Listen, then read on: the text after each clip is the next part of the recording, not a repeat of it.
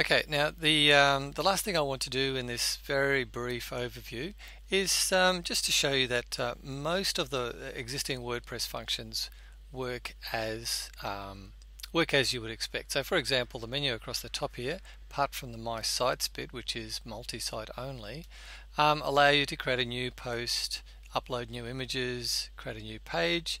There's also a project, which is a custom post type, which may be useful, and you can also add a user.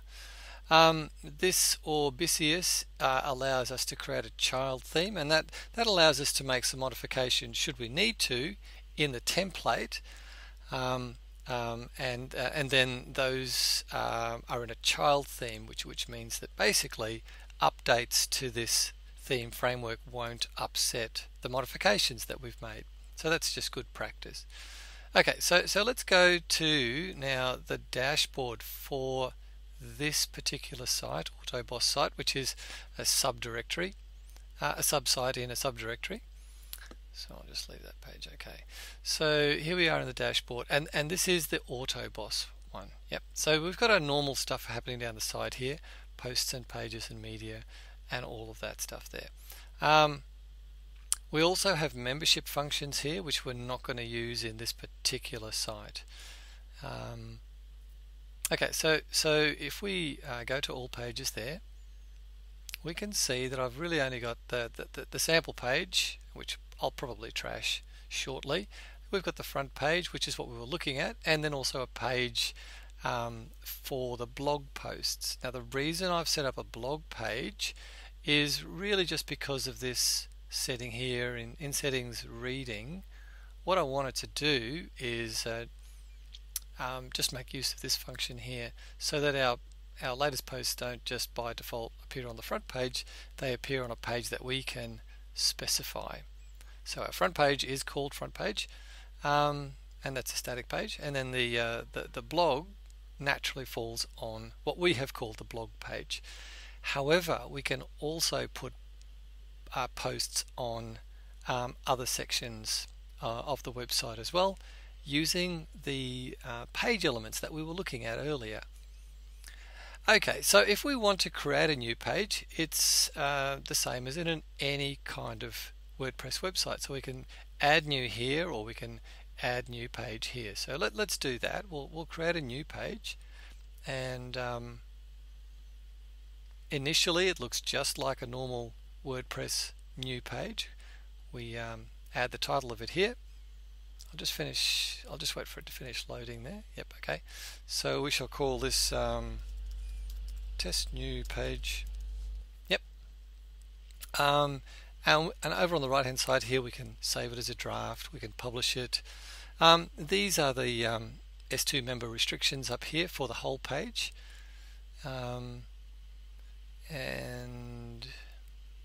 we can select a template. We're just going to leave it at the default template for now. But we can also select a blank page, which we'll look at later. Okay, so at this stage I could just treat this as a normal WordPress page, put some text in there, I'll publish it. No one's going to be able to find this page because it doesn't have a menu item linking to it, but so it's safe to play here. And now I'll view this page in a new tab. Okay, so just like a normal WordPress website, we've got our header at the top with our menu up there and our sidebar on the right hand side, and there's our test new page. Okay, so that's fine. I'll just close that tab, back in the edit page here. Now I'm going to use the Divi builder instead. I probably will have lost that text, or maybe it's in this text element now. Oh yes, there it is there. Okay, but what I want to show you is now that we're in the Divi builder, we can load from a library of layouts. Just be careful, these are not templates, these are layouts that only apply to a particular page, but these are pre-configured ones. So we can try a sales page, for example, and it'll just populate the page with a whole bunch of things that kind of look like a sales page. So I'll just update that there, And these elements are pre-filled with, you know, sample text, if you like, and sample imagery. So I'm just waiting for that to update, and then what I'm going to do is have a look at this page in a new tab. Remember, we used the sales page layout. Okay, here it comes. This is a bit slow because I'm using my phone here, tethered. There you go. So that's the sales page. These things can all be modified. There are other layouts as well. We can do a portfolio. We can do a page with a right sidebar, which is kind of similar to the default template in WordPress. A portfolio grid. You can do a project, a blog, a shop, splash page, landing page, contact us. All these are possible here. So what we might do is just do a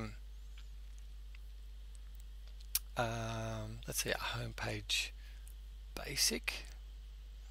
Pop that in, and that's going to replace our existing content, and I'll just update that.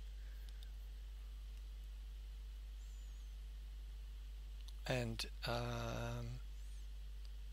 now I'll be able to view that page.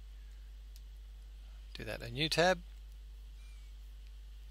and there you are. That's that same page with all of these elements on it, as you can see. Okay, and editing that content is a matter of clicking on the three lines there, These are all draggable as well. So for example, here I can drag this blurb to replace that blurb. So it's a drag and drop interface. I can move whole sections. It's actually pretty easy to do this. Yep.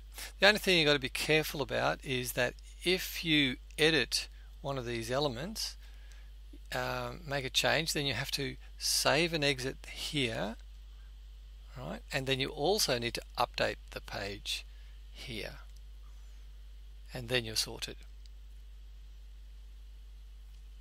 Okay, so that should be enough to get you started. And as I mentioned, there'll be more documentation as we go along.